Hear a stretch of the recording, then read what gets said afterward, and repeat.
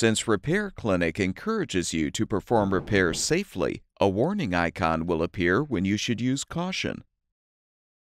A chainsaw's cutting chain is controlled by the engine crankshaft and a centrifugal clutch. When the throttle trigger is pressed to accelerate the engine, flyweights in the clutch extend outward, rotating a gear that drives the chain. The chain rides in a track on a bar and requires continual lubrication to operate properly. To accomplish this, a pump, activated by the rotating clutch, supplies a thick oil designed to stick to the bar and chain. Keeping the oiler hole clear of debris is vital for proper lubrication and to prevent damage to the bar, chain, or engine. If the cutting chain is too loose, the gear will not be engaged properly, or the chain may become dislodged from the bar and cause injury. If the chain is too tight, the engine or clutch can become damaged. The chain tension can be adjusted, but be sure to follow manufacturer's recommendations for the proper setting.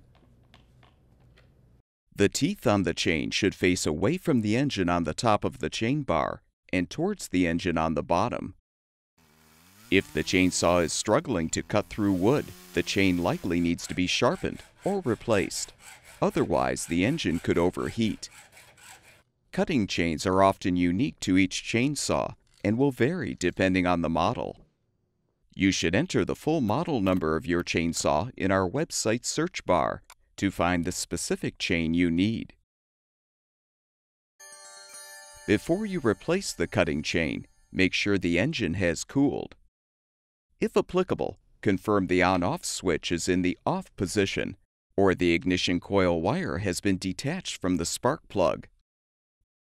You should also disengage the chain brake. If applicable to your model, use an appropriate size wrench or socket to unthread the nuts to release the clutch cover. For some models, you will need to push in a bar tensioner knob, then rotate to remove the cover. Remove any chain guard if necessary. Then push the chain bar back to loosen the old cutting chain, if still intact, and remove the bar and chain. Install the new cutting chain by aligning it on the chain bar.